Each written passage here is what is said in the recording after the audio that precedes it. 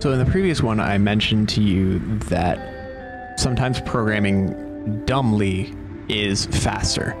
And this next battle is another demonstration of that, at least for me.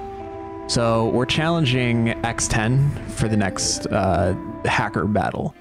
And the job of this one is pretty simple. You have to just have more execution agents in the network than your opponent.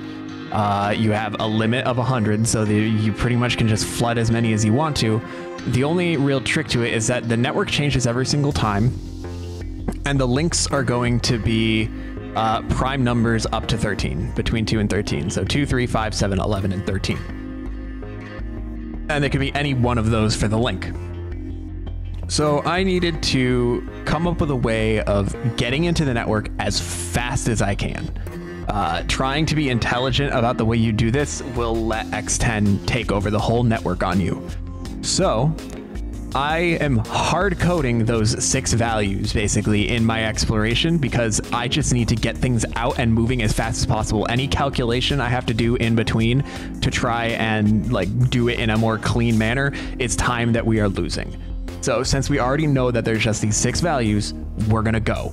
So what I do is I link 800 to get right into the network, and then I clone myself, and I've split my spidering into 2. I have the first half of the numbers, 2, 3, 5, and then the second half, 7, 11, and 13. So XA goes in there and clones itself. XA is going to handle the first half, XA0 is going to handle the second half. And basically what it's going to do is it's going to create a clone, and that clone is going to try and explore the hard-coded number associated with it. So it's going to explore 2, they're going to try and link on 2. Explore 3, they're going to try linking on 3. So on and so forth. And then eventually one of these will work. And you can see I've linked on 11 here. I need a 5 to get over here, which I eventually do, and I got a 13 to go across there.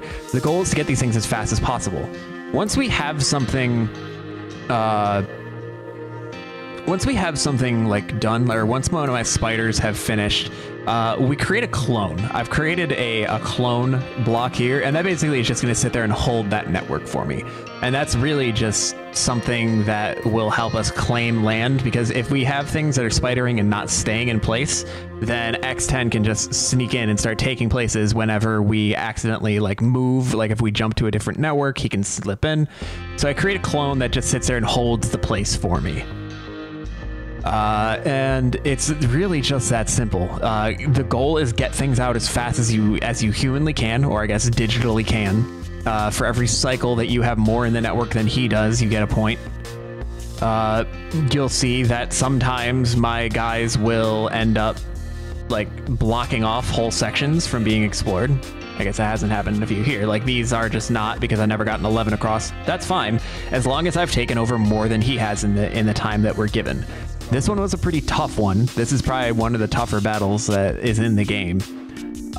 So just remember that speed is the name of the game on this one, and that sometimes, once again, simple, dumb solutions are the answer.